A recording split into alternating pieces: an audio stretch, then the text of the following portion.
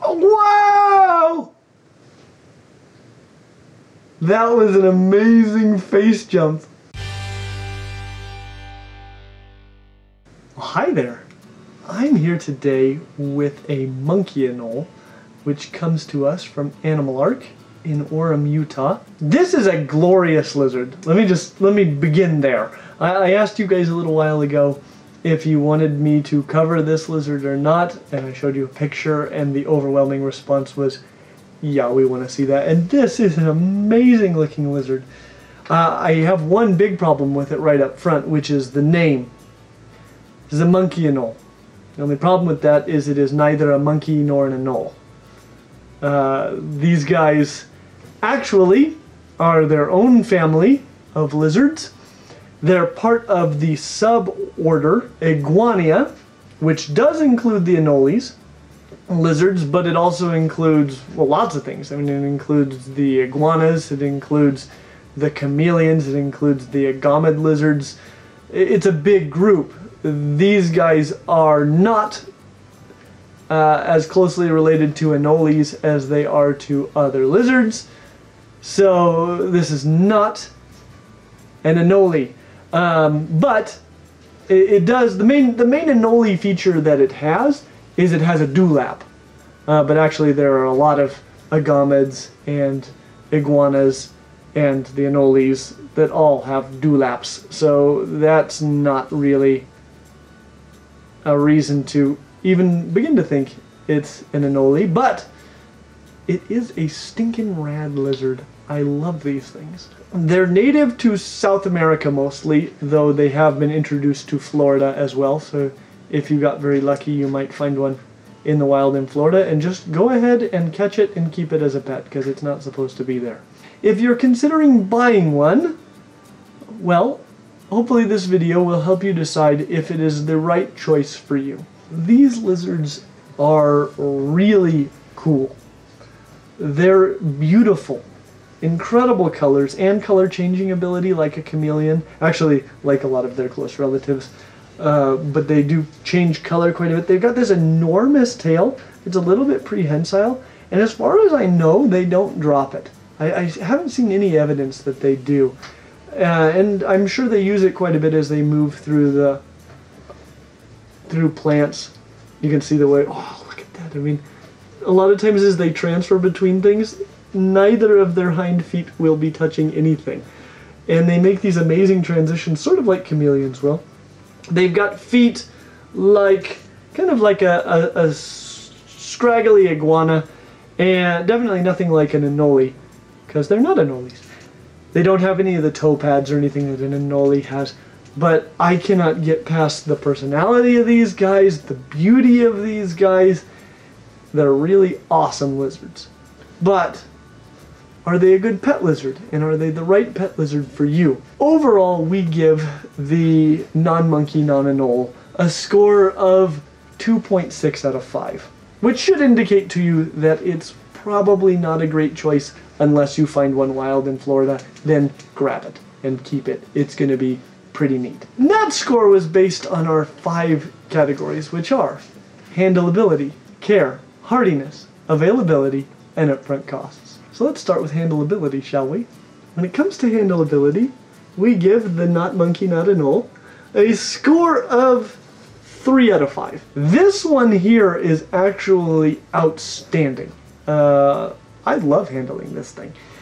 If all of them were as easy to handle as this particular individual, they'd probably be at like a 4 out of 5, really only losing a point because they are small and fragile and could be easily injured by rough handling, say from a child or something. However, they can be kind of quick. Not super quick, but they'll try to get away from you. But it's a very manageable speed. They can climb a lot of surfaces. They're not going to climb up glass or walls quite like true anoles will, or geckos, things with toe pads. These guys don't have them. But as I mentioned before, they are delicate, and so that is a concern. They also can stress with excessive handling, so my recommendation would be to keep handling to a minimum with these guys, sort of like with a chameleon. And you'll find as we talk about these, they've actually got a lot of similarities to chameleons with respect to care and handling, though they're nowhere near as grumpy as many chameleons can be. And if you're interested in chameleons, we've actually got several videos already on chameleons and more coming all the time. When it comes to care, we give the Not Monkey Not Anole a score of 3 out of 5. One of the care requirements, basically daily care requirements, is going to be misting.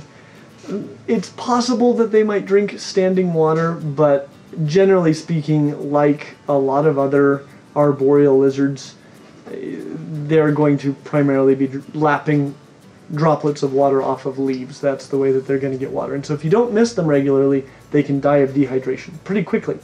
So that is a major care requirement they need all the time.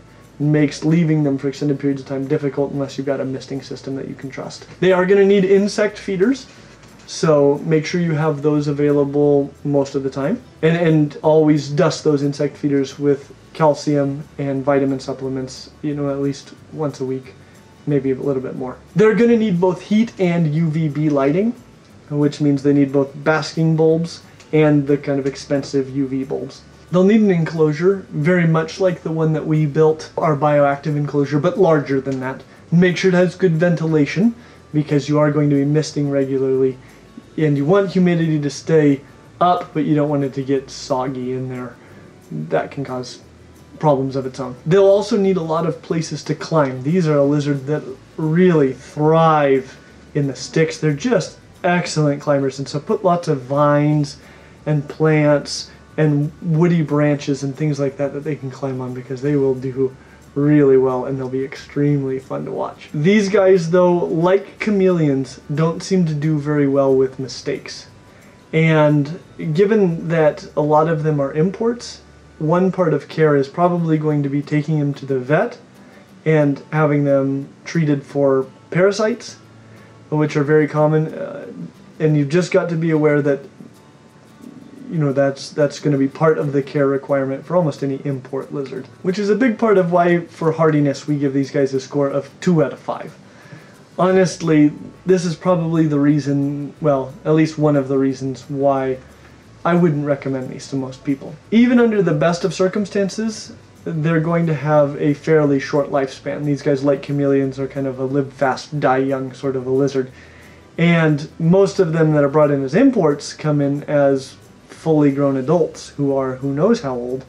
And so even if you do a perfect job, they might only live a few months for you. You just don't know how long they've got left. It's definitely going to be a much better situation if you get a captive bred baby. Then you might have several years of enjoyment of a really cool lizard. They're also delicate because they're fairly small and fairly skinny lizards, so you definitely need to be careful not to ever crush them. And as I mentioned before, they're almost all imports that are available now. As I understand it, there are people that are working with them and producing a small number of captive bred babies. If you can get one of those, I totally recommend them. They're awesome. Almost all of them you find, especially if it's already an adult, almost certainly will be an import, in which case they're going to have parasites and they're just going to be prone to crashing. I mean, this is something that a lot of imports experience, especially those that are short-lived anyway. They could just easily crash on you, and like I said before, they don't tolerate mistakes well. So set things up perfectly before you get the lizard, because if you get it home and then set it up, I mean, it might crash by the time you get things right. For availability, we give them a score of 2 out of 5. Even if you want an import, you're probably going to need to look online. Generally speaking, you're not going to find them at pet shops, unless you happen to live by Animal Ark in Orem, Utah, because they do have one, and it was the first one I'd ever seen in person. They're probably not going to be at expos very often. Online is going to be the place to find them, and if you're already looking online and you're already waiting until you've got your enclosure set up, find these people who are breeding them, because there are some of these people and they're working with a really cool lizard that's kind of unknown and you know about it, so get one from them. Don't support massive harvesting from the wild. Wild population can't handle that. It's going to be a lizard that's only going to last a few months at best for you. That's assuming it doesn't crash. Get a captive bred baby, or get one from the wild in Florida if you live there. When it comes to upfront costs, we give the Not Monkey Not Anole a score of 3 out of 5. The lizard itself is moderately expensive, even for an import. I mean, not super duper expensive, but you know, crested gecko sort of money. And this is a lizard that is much more likely to crash on you than a crested gecko. The enclosure also should be large and vertically oriented, and so that's expensive. Not super expensive, but expensive. You'll definitely need a good lid on that. They're going to need basking in UVB bulbs, so the heat lamps and the UV lamps, which are expensive. Lots of vines and things to climb on. There are some really cool artificial vines that are made by a few companies right now. We'll have links to all this stuff down in the description, so you can check that out down there. You'll need a substrate that'll hold moisture, but not rot, which is very important. And a misting bottle or a misting system, depending on how involved you want to be with the misting. And you could try a water bowl, but generally speaking, I doubt they'll drink from it. These just aren't lizards that come down to puddles. These are lizards that drink droplets. And that is why overall we give the Not Monkey Not Anole a score of 2.6 out of 5. Same score as iguanas, but for completely different reasons. This is a very pleasant lizard that is hard to keep. The iguana is a very unpleasant lizard that is very relatively easy to keep for a colossal lizard. Colossal angry room ninja. If you haven't seen that video, you should check it out. If you get a well-started captive bred baby, because these guys hatch out pretty little and they can be difficult when they're newborns, but you know, the breeders will know what they're doing.